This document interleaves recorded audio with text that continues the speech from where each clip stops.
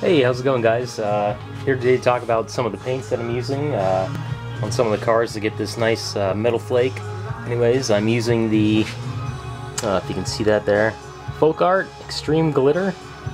This is a red right here, what I painted on this vehicle here. Probably took about 13 coats to get the car to look like this. Came out pretty good. This is before clear coat on it.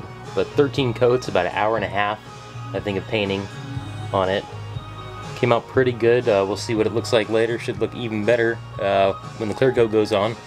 Probably about 5 coats of clear on that. And you can see all the different shades they have. They do have more colors than this that you can use.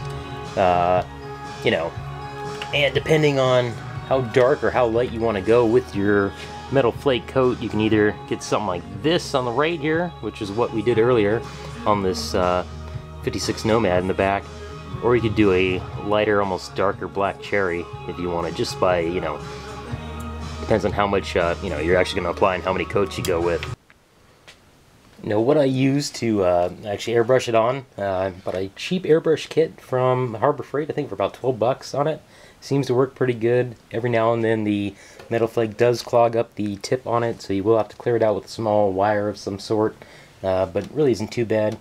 As long as you reduce it about 50% with, I use this glass cleaner here with ammonia in it. I reduce the paint 50% at least, if not a little more, and I really don't have too many problems getting it through the airbrush on it. All of the cars you guys have seen in the last videos, the 55 Chevy, the 61 Impala and all that, and the 56 Chevy Nomad have all been over a black base, a flat black base, which gives it sort of a dark, richer color on it. You can go lighter in different shades by throwing a different base coat underneath if you wanted white or, you know, even red on it. Just depends on what look you're going for. I think the black looks the best so far, and I'll continue to use it until I get tired of it and then move on to the next. So, hope you guys enjoy. There you go. Have fun and subscribe. Thanks.